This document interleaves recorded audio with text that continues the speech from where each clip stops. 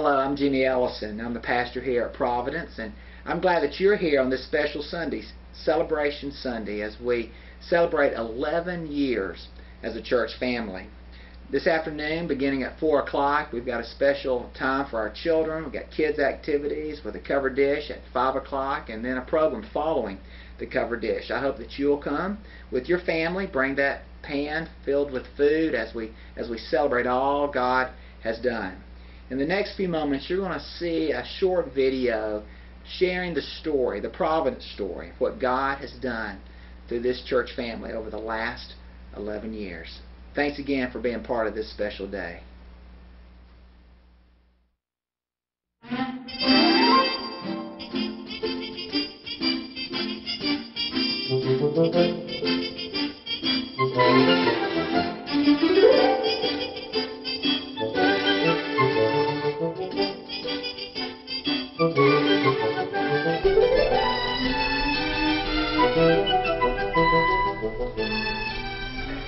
Honey, what are you doing?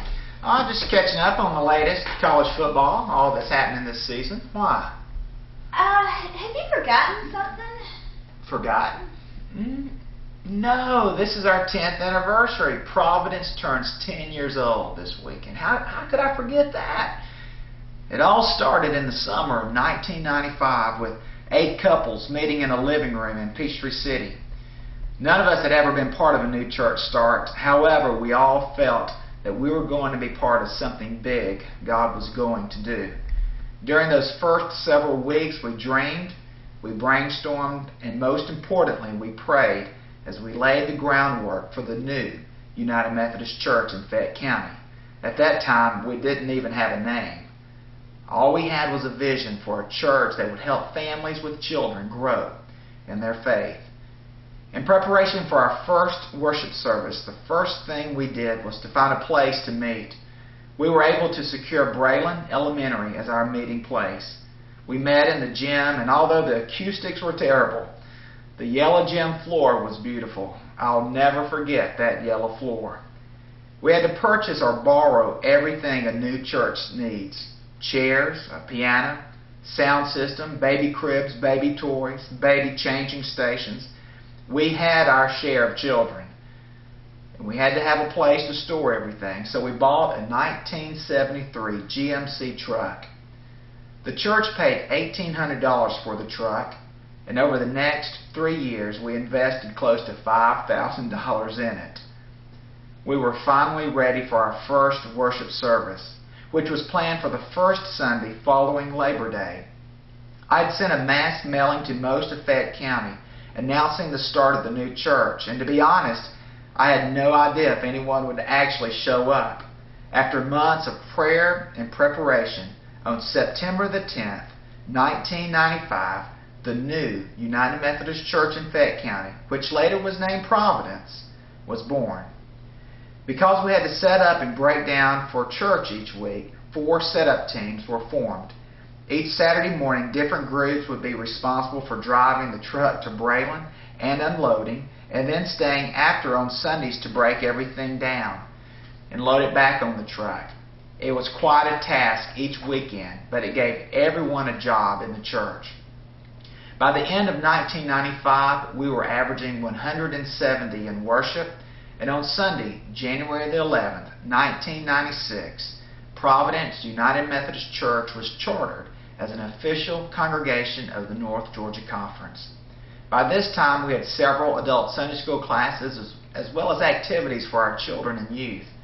Our music program, which included adult and children choirs, was well established also. People would stop me on Sundays after worship and say, "You know, Jimmy, I think we are really going to be a church." And I would smile and say, "Yes, we are a church." By the winter of 1997, we had purchased over 100 acres, less than 2 miles from Braylon Elementary. And by that fall, we were breaking ground on our first facility. We decided to build a multi-purpose facility where we could worship, host up to 400 people for a sit-down dinner, or play a basketball game, all in the same space. The facility would also have education space and one day be the little gym in the back. As the land was cleared and the steel came out of the ground, our vision soon became a reality. This new facility would allow us to keep focused on reaching families and at the same time give us a place for worship. It was exactly what we needed. After 3 years of unloading and loading our church truck, we now had our own space. At this point in our history, we had 2 worship services and our realm of influence was growing. We began reaching more and more families, sharing a message of help and hope. January 2002, we began our 3rd worship service, a contemporary service designed to reach another group of people.